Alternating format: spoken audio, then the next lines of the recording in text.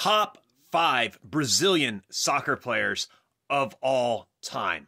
All right, let's get started. Starting at number 5, we have Zico, one of the greatest Brazilian players of all time. Pelé once said that there was one player that came closest to him, and it was Zico. Zico was a fabulous, creative, attacking midfielder, played as a number 10, a great goal scorer, a great passer and assister, great on the dribble. This man was also a free kick specialist. And for club, he famously played for Flamengo, which is the most famous club in all of Brazilian soccer, where he won many championships, including the Campeonato Brasileiro, Carioca, and of course, Copa Libertadores, and the Intercontinental Cup. In number 4, we have Neymar Jr., probably one of the most overhated players in the history of soccer. But he is a fabulous player and very worthy of the number 4 position. He is the leading all-time goal scorer for Brazil, a seleção, the leading all-time assist for Brazil, and he has had a wonderful club career, starting out at Santos. Go back and watch his Santos highlights. There's literally some of the best highlights in all of soccer. It was like watching a video game. Then he went on to do great things at Barcelona and Paris Saint-Germain as well. Neymar is a legend of the game, one of the most skillful and wonderful to watch players ever, and he deserves to be appreciated even more. At number 3, Ronaldo, o Fenomeno, the greatest number 9 to ever play the game. This man is an absolute legend and one of the best players of all time and worthy of number 3 for the best Brazilian players of all time, starting his career out at Cruzeiro, immediately getting a move to PSV Eindhoven, where he just scored goals for fun, then to Barcelona, and later to Internazionale do Milano. Unfortunately, at Inter Milan, he would have a knee injury, which would forever change his career, and he would never quite reach the heights that he once was. If that knee injury doesn't happen, I don't think he makes number 3 on this list. He's fighting for number 1 on this list, and even the greatest player of all time, not just Brazil.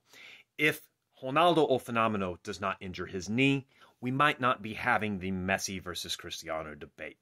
But don't let that stop him, because he would go on to win the 2002 World Cup for Brazil as their best player, winning the World Cup Golden Ball, and he'd be sporting that funny haircut with his hair right here as a distraction so people wouldn't talk about that knee injury. At number 2, it is Garrincha. Garrincha is the second best Brazilian of all time. Maybe the best dribbler in all of world soccer history. This man is an absolute legend, and he had so many interesting moves and skills that no one had ever seen before. He also famously had one leg that was longer than the other leg, which would make you think he wouldn't be a great and agile soccer player, but he was absolutely amazing.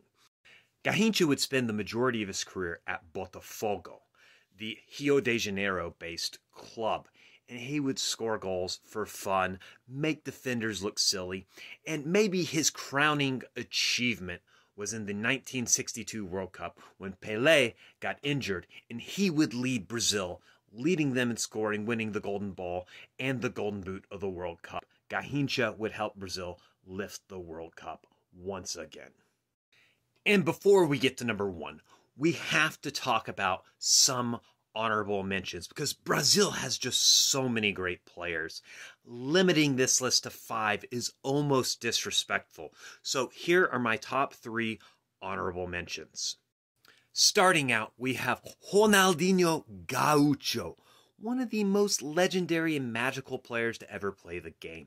He would win the World Cup with Brazil in 2002. He started his career at Grêmio, made a move to Paris Saint-Germain, and eventually reached his highest heights at FC Barcelona, where he would go on to win the Champions League. This man was also the face of the Nike Joga Bonito campaign. And pretty much every person my age grew up, this man was their hero. He was their favorite player. He could do every freestyle trick, every skill, and he played with a joy on his face with that buck-toothed grin in every single game. Next up, we have Romário, one of the greatest goal scorers of all time. Maybe Brazil's second best striker of the 90s after Ronaldo o Fenomeno. He would win the World Cup in 1994 with Brazil, and he was one of the greatest finishers of all time, and he scored goals for fun wherever he was, whether it was with Vasco da Gama, Flamengo, PSV, Barcelona, or when he ended before the end of his career at Miami FC in America. This man was so consistent. He scored goals in professional soccer up into his 40s. Man is an absolute legend. And finally, one of my favorites of all time, Socrates. This man was a legend both on and off the pitch. Amazing midfielder for Brazil, very technical, very intelligent, and he did many things off the pitch, such as leading the Corinthians democracy movement, which would help eventually inspire democracy movements that would topple the Brazilian military dictatorship. Socrates maybe never quite lived up to his true potential due to his personality. He was a little bit too fond of drinking and partying and not doing some of the physical work as a professional athlete, but the man was absolute class, extremely intelligent, and one of the greatest players to ever play the game.